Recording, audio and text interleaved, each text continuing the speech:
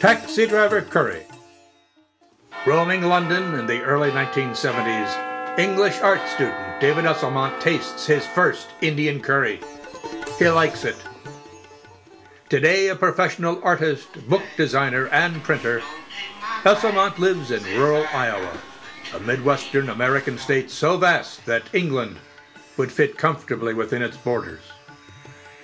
Unfortunately, Iowa has only 24 Indian restaurants, a mere shadow of England's thousands. Where, Esselmont wondered, can I go to get a decent curry? Always a lover of good food, Esselmont began experimenting with his own recipes. His love of cooking became a passion. In 2013, he turned the recipe for his prize-winning chili into an award-winning limited edition book. Now Esselmont focuses his attention on curry as he explores the culture and cuisine of South Asia, experimenting with herbs and spices to transform not only his evening meal, but also lunch and breakfast.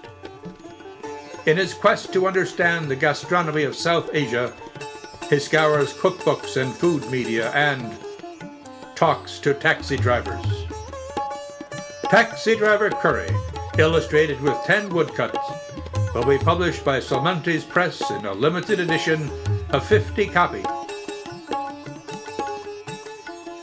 There are many different ways to cook curry. This transcript of a conversation with a taxi driver describes just one approach and was recorded at 4:30 a.m. while traveling between terminals at London's Heathrow Airport. The woodcuts are based on Indian kolam, designs traditionally created outside homes to bring prosperity and ward off evil spirits.